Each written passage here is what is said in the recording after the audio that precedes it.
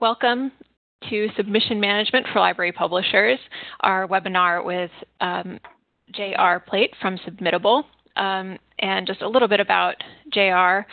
He joined Submittable just over 2 years ago as their 5th full-time employee. The last 2 years, he says, have been incredible watching Submittable grow and help organizations we work with save valuable time, energy, and in most cases money by streamlining their submission or application process. Submittable now has 20 full-time employees and 9,000 plus customers. We continue to grow on all fronts and are excited about the direction our software platform is headed. So welcome, and let me just, so our agenda for today, we will do about a 20-minute demo of Submittable, followed by a Q&A with JR, so any questions you have about the demo or about the product. And then we'll have the rest of the hour devoted to a discussion about how you are managing submissions in your publishing programs. And you can, so during the Q&A and the interactive discussion portion of the webinar, please feel free to submit questions or comments via the chat box at the bottom there. I'll also, during those portions, unmute people, or you can unmute yourselves if you're in the web interface. You'll notice right now that you're muted just to keep background noise down. So thanks for joining us. And JR, please, I'll hand it over to you. All right, great. Thanks so much, Sarah. Let's see, just get my screen shared. There we go. Excellent. Well, I just want to thank everybody for taking some time this afternoon to join us on this webinar. As Sarah had mentioned, my name is J.R. Plate, and I work here at Submittable. And over the next 20 minutes or so, what I'm going to be doing is demonstrating our software platform and how publishers like yourselves are using the platform to accept, review, manage, and curate content. So the way we're going to run through the software is if you look in the upper right-hand portion of your screen, I'm going to enlarge my screen a little bit. We can notice that there's 3 tabs: submissions, categories, and more. So where we're at right now is this is the administrative side of Submittable, where you can set up your submission forms, build workflow around them, and then ultimately this is the space where submissions would come into the system. You can then assign them to other reviewers of that content or execute any other workflow or review process that you would have in place. So we're going to essentially walk through the platform in 3 sections based on these buttons you see in the upper right-hand corner here: submissions, categories, and more. So the first area we're going to go is categories. So when we come to our categories page, what we're seeing on our screen right now is what we call a list view. So we have currently 2 categories within the platform. I made a very generic category for today's demo called written submissions.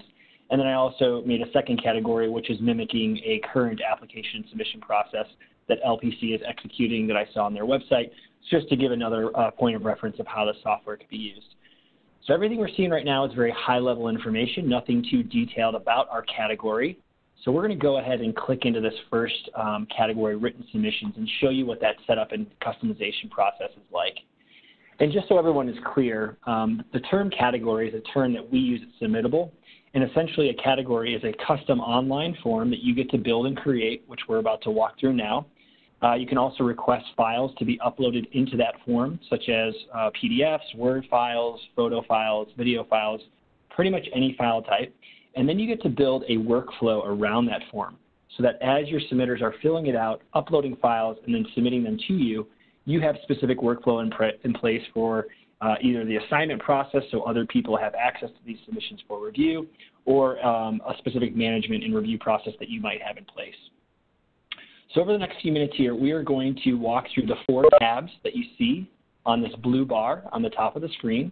So these are the 4 areas that you would walk through and customize to fully build out your category. So to start out here in the general settings space, the first field you see is the name of your category. So this would ultimately be the name of your submission or application process.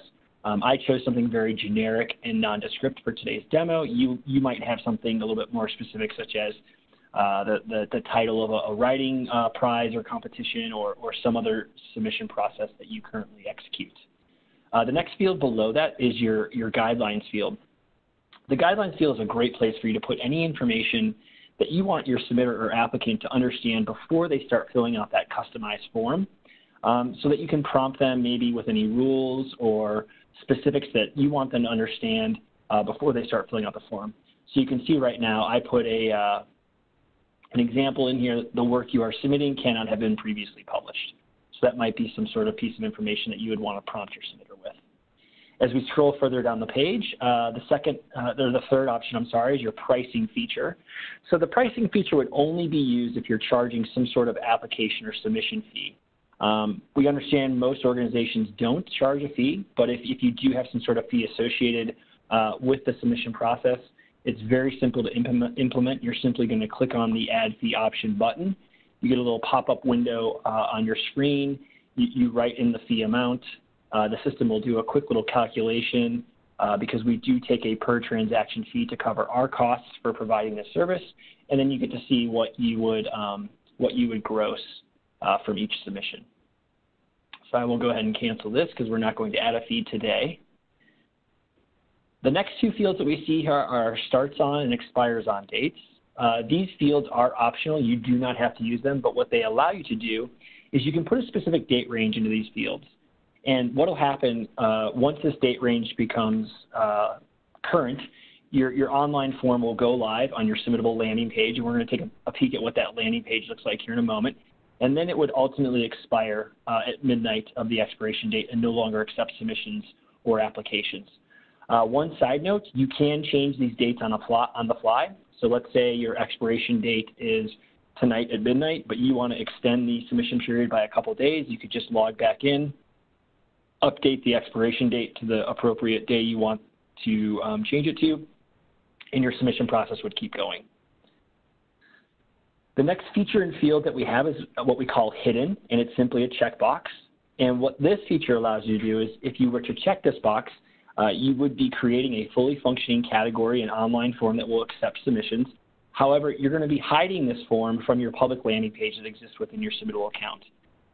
So we're going to see that public landing page here in a moment. But to give a little context in terms of why an organization would want to hide the category from their public-facing landing page is oftentimes we have organizations who like to do a solicited submission process. So they want to control access into the category in terms of their submitters. So you would then share the direct link that exists for the category via email with those folks who you want to offer access into that category. And that way you now can control access into that online form and category. Final feature is our live checkbox, and that's simply just telling you if this box is checked, your category is ready to go and accept submissions.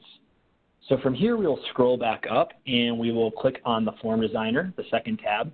And the Form Designer, this is your form building tool. This is where you get to build your custom online form for the submitter to fill out. And the way that it works is as follows. You have a variety of field types over on the right-hand side in the toolbox. And the form that you're building is right here in the middle of the screen. And to add on to this field, you simply just drag over a field from the toolbox, you drop it in, and now it's fully editable, and you can turn it into a question or a prompt for information. So I will just make this a very basic general question. You can then make some decisions such as, do you want to make this field required in terms of it being filled out? And we also offer a blind review feature. So we won't go into that too heavily today because it is a pretty advanced feature, but just to let everyone know, if you do a blind review or an anonymous review process, we have the ability to help you execute that within Submittable. So we certainly won't go through all the field types that exist in the toolbox. We would love to set up a one-on-one demo with anybody who's interested in seeing this more and having us set up an account for them to experiment with. But what I will do is I will open up the final field that I have in the form, which is our file upload field. And the reason why I like to demonstrate this is because I like to show all the different file types that we accept. So everything from static files like PDFs and Word docs and JPEGs, all the way up to dynamic files like video and audio files. And as everyone's going to see here in a moment, once you receive a submission from a submitter or applicant, you get to view these files directly within the submission. So there's no need to download files and take them out of the platform externally and try to view them elsewhere. we give you a very simple, easy way to view all that content within each submission or application. So from here, we'll scroll up and we'll click on the third tab, Assignments and Notifications. So everything we just talked about in the first two tabs, General Settings and Form Designer, this is all information and customization that will affect what your submitter or applicant sees on their side of the software. The final two tabs, Assignments and Notifications and Review Designer, have features and functionality that will affect workflow that you're building around this form so that as submissions come in, you can manage them and do a review process that is necessary for you to make proper decisions. So here in the Assignments and Notifications tab, we can do things like execute that blind review process or anonymous review process. We can change some visibility features in terms of some note-taking fields that we offer for reviewers. Staff owners allow you to automatically assign submissions to people on your staff or in the account as submissions come in. And then just briefly here, the last two features, the Choose an Auto-Responsive Success URL, both of these features will affect what your submitter is going to experience once they press submit and send you that submission. And when they do that, essentially they will get an automated email sent to them, which you can customize, and they also will click over to a confirmation page that lets them know their submission has gone through successfully. So the final tab that we have in our categories process is the Review Designer. So this is another form building tool, just like we saw in the Form Designer. As you can see, there is a variety of field types in the toolbox, and then we're building a form over here in the middle of the page. The difference is this particular form would be a form that your reviewer would fill out and attach to each submission. So if you had a specific JR, I'm no longer hearing your audio. Is anyone else having that issue? Can you hear me now? Hello? Can you get Sarah? Yeah, okay, now I can hear again. I guess that was a problem on my end. Sorry about that. No problem. I'm not sure where I dropped off, but just to quickly recap, the fourth tab that we're in right now is called the Review Designer, and this is another form building tool. And in short, it is a custom form that you get to make and build for the reviewers of your submissions to fill out. So if you have a specific scoring or review process, you can execute that process using this form building tool. Today, we're not going to have this form on. We're going to just show you a very basic scoring and rating process within Submittable. So I'm going to go ahead and just save this category. We'll go ahead and return to that list that we started out at. And now I'm going to click over to a new tab in my browser. And this tab is now the public landing page that I was speaking of for LPC's Submittable landing page. So what you would have done to get your submitter to this place right now is you would have copied and pasted a little snippet of code that we provide for you, and I'm going to click back over momentarily, that we provide for you at the bottom of the page, which creates this button, click here to submit, or you would have created your own button or link on your website, and then the submitter would redirect to your Submittable landing page.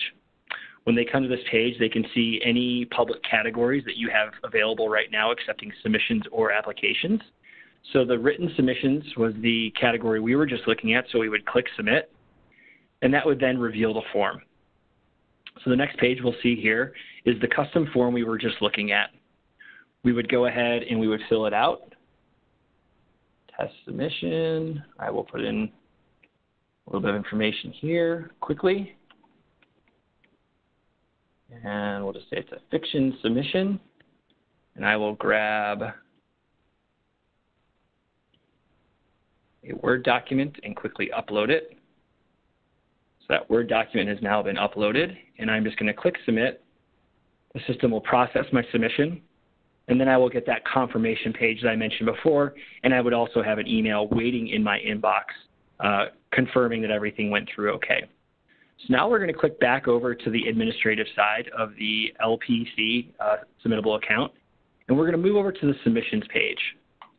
So when we click over to the submissions page, this is a dashboard of any submissions that have come into the account. The way I describe this screen is it's basically just like your inbox for email. So all your submissions will stack up on your screen. You can see a little bit of information, but you don't get to the ability to see the details of each of these submissions until you click into each one. Before we do that, I'm just going to mention When I go ahead and choose one or multiple submissions here on this list view page, we get access to a row of buttons here, which is a variety of different features. So these buttons allow us to do things like assign submissions to specific staff members within the account. We can add labels, such as these are all customized labels that you get to make. You can make up to about 100 of them. And these labels not only act as, these forward-facing notations you see here, but you could also search out and filter out all the submissions you want to see based on these labels using this search filter you see here at the top. The remainder of these buttons are things like status changes. So if you want to accept or decline submissions, you can do so. When you click this button, you will get the opportunity to send a templated message to your submitter. So here's an example of that templated message you're seeing here, letting them know, congratulations, we're accepting your work. Here are next steps in terms of the publishing process or curation process.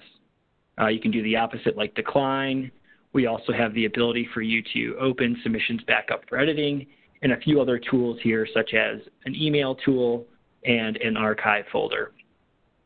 I had briefly mentioned that we have a search filter, so I'm going to quickly click the Show Search Filters button at the top, and these are all the different ways you could filter out and search out submissions. So I could say, show me all the submissions I received this month that have the label fiction applied to it.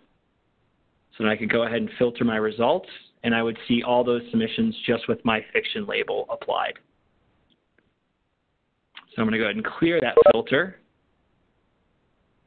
So what we'll do now is we're actually going to click into a submission, and I'm going to click into the second one, a Latin manuscript in Latin. And this will take us into the detail view where the reviewer or staff member for this account can actually see the details of the submission itself. The first page that we come to is what we call our summary view. So this is a summary of that entire custom form that you created and had filled out. And then as we can see at the bottom of the page, we have two files that were uploaded into the submission. To view these files, we simply just click on the title.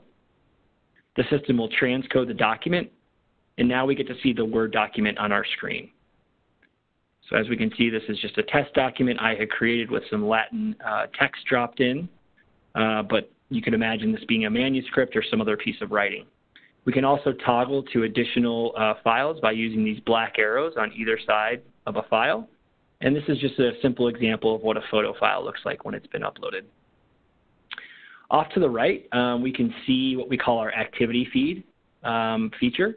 So this activity feed is tracking all the actions that have been taken on this particular submission. So for example, we can see emails that have been sent to the submitter, status changes, who's been assigned to this submission, any notes that they're taking. So the note-taking space you see at the top. Should I take a note and add it, it would then be visible down below in this activity feed, and we could also choose to filter out these actions based on these different tabs you see here. The basic rating system that I mentioned earlier we were going to look at is this simple thumbs up and thumbs down process. So it's a yes, no, and maybe.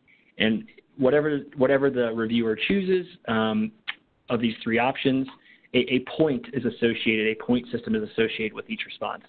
So a yes or a thumbs up is a +1 point, a maybe would be 0 points, a thumbs down would be -1 point, and if you had multiple reviewers reviewing the same submission, the system will then aggregate these points so that when we go back to our list view, we can see what types of votes each submission has received.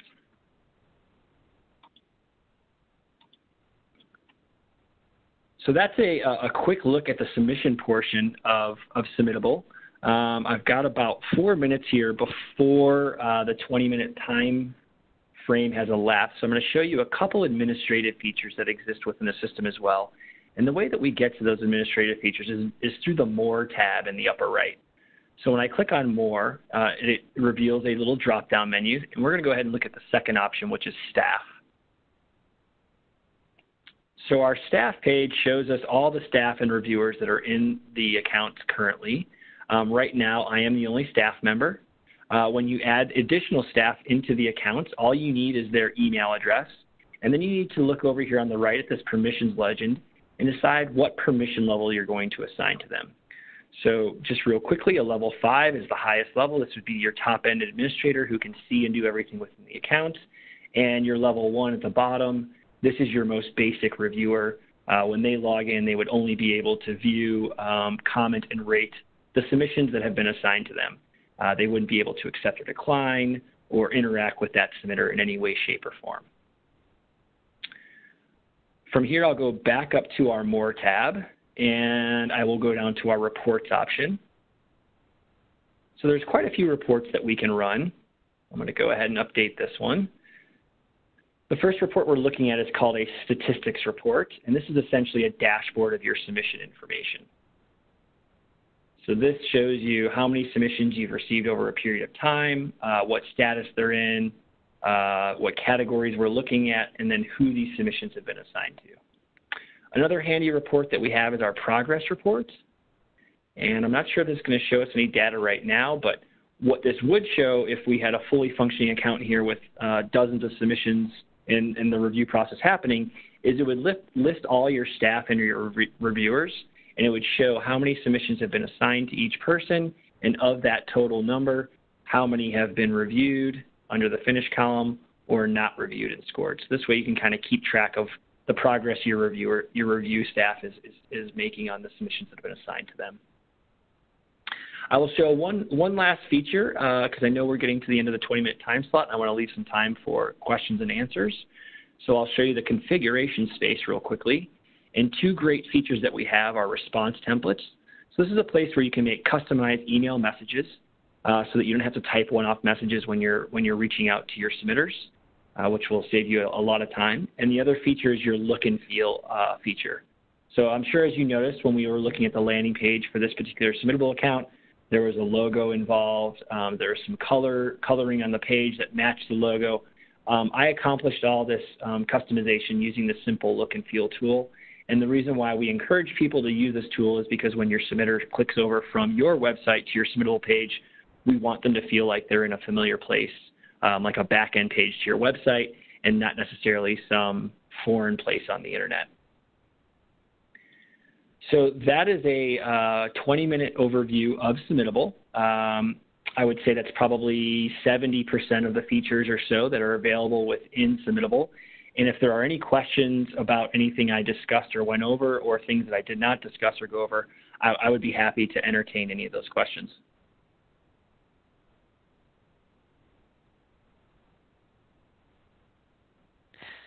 Feel free to submit any questions through the chat window, and do remember to unmute yourself if you want to ask a question over the microphone.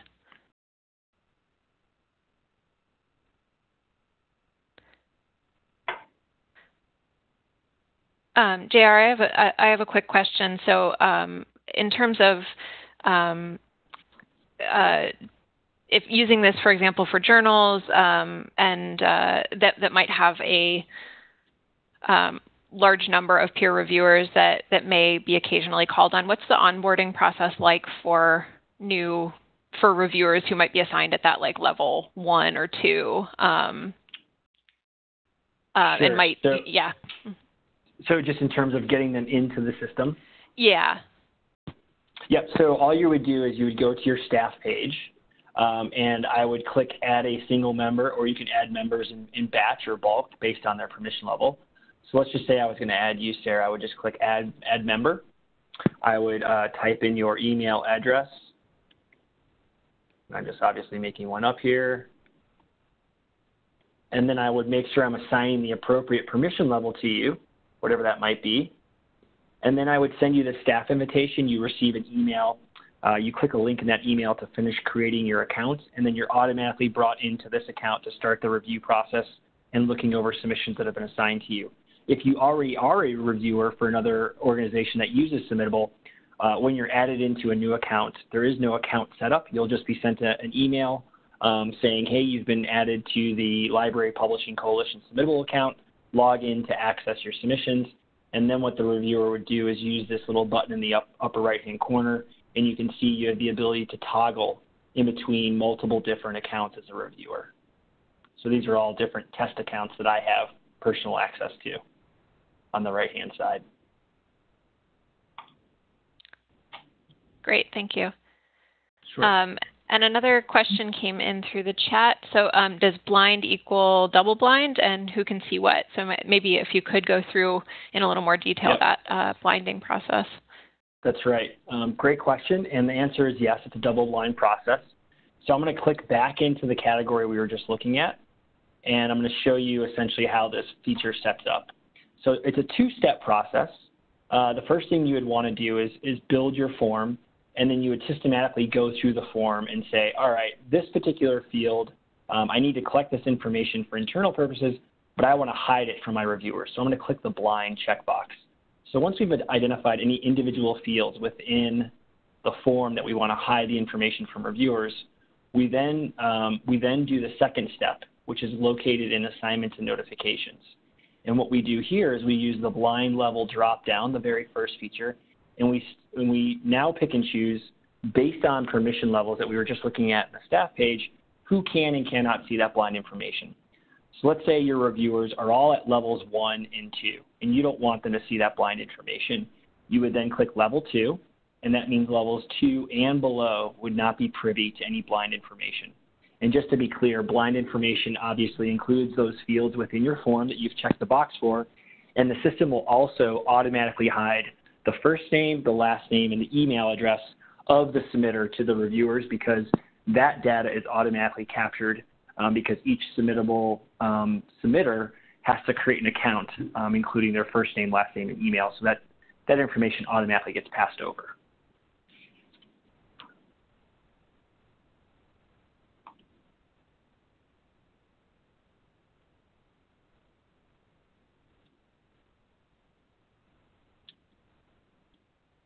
I hope that was a clear enough explanation. I know the blind process is a little bit more in-depth, but once you've done it a time or two, it's pretty easy to set up.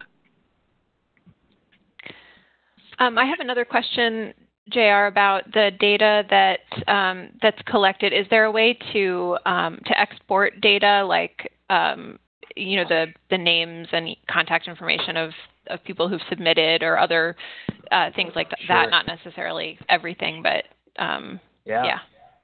Great question. And there absolutely is ways to export data. So the short answer to that question is any and all data that you generate within your submittable account can be exported. And it can be exported in a multitude of ways. Speaking about specifically submission data, so here I'm back on the submissions dashboard. And if we look to the right where my cursor is, you're going to see a little gear or cog icon. So when I click that, the second option is export data. And this little export tool allows us to do a very focused or filtered export of information. So we can either export submission data or submitter data. Submission data will be all that form data you've collected. Submitter data will be contact information. And then you can work your way down this little tool, customizing it to pull out exactly what you're looking for. And then all that data would come out into a CSV/Excel spreadsheet. And then you could use it to upload into a third-party piece of software or another database somewhere else.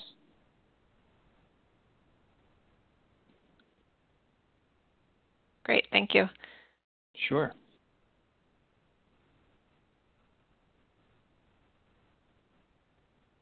Another question from the chat, is there a way to capture editorial decision data like accept, reject rate, and run reports? Yes, absolutely. So I briefly touched on our reports area, so I'll click back over there. So we're going to go up to our More tab in the upper right. We're going to choose Reports from the dropdown. And so the first report we see is called our statistics report. So right now it's pretty plain because we only have 2 submissions within the system. What you would do is you would filter by your submission process, which in this case would be a category. So we'll just do written submissions. You would do a customized date range. And then once you do that, so I'm doing a category or a report for this particular category, I can automatically see down below, based on status, that 50% of my submissions for this category were accepted. So as you take these actions on submissions, accepting, declining, so on and so forth, all that data would be recorded here, and you could then run a report and say, oh, the submission process that we did earlier this summer had a 12.5% acceptance rate. and an 81.5% decline rate.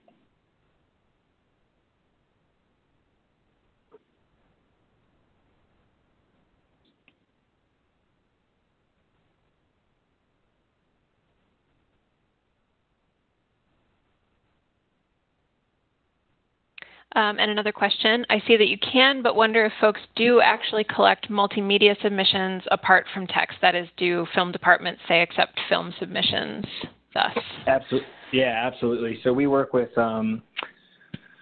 probably at least 500 film-specific clients. So we work with everybody from large film festivals like Nashville International Film Festival and Chicago International Film Festival down to smaller film clients. We also branch out into working with corporate clients that use us to accept film files. For example, the Rachel Ray Show uses us to accept 2-minute video submissions from their viewership. So the answer to that is yes. We have a lot of organizations and clients that use us specifically for multimedia, such as video. And just so everyone's aware, when we accept video files within Submittable, those video files are playable within the submission. So you'll see the video on your screen, you press play, and there's no need to download or export those files into a third-party piece of software for viewing. Great. And a couple of follow-up questions on that. Do the files go through some kind of scrubber for malware, and are there file size limits? So in terms of a file scrubber to look for malware, we don't have anything in place specifically, but we do when the files come in, they do get checked for corruption, and if they're corrupted, you'll see the file, but we just won't present anything to you. You'll be able to instantly understand that the file was not a good file. In terms of file size limits, so we don't price our software based on file size limits or data storage. We kind of feel that that's an antiquated way of pricing software since now storage is so cheap.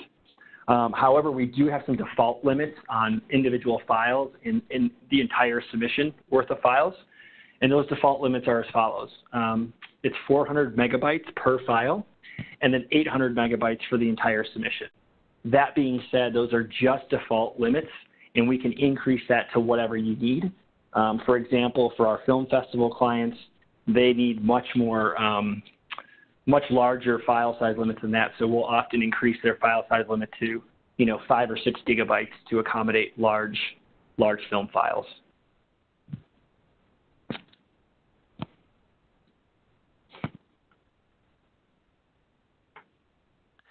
So a follow-up question to that, how do you price the software? That's a good question. So the way we price our software is based on the number of staff seats that you need within the account, the number of submissions you anticipate getting on a monthly basis, and then what feature set works best for you. We do have a couple off-the-shelf plans that are pre-priced, and those range from as low as $29 a month all the way up to a couple $100 a month, and they have a varying amount of features and staff seats within each. And then we also, over the last 6 months, we added the ability for clients to request a custom quote.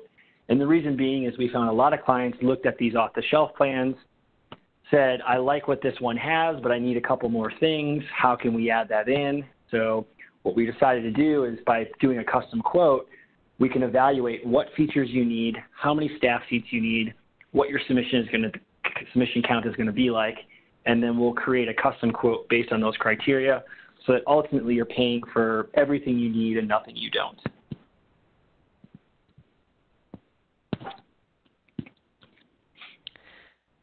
Great.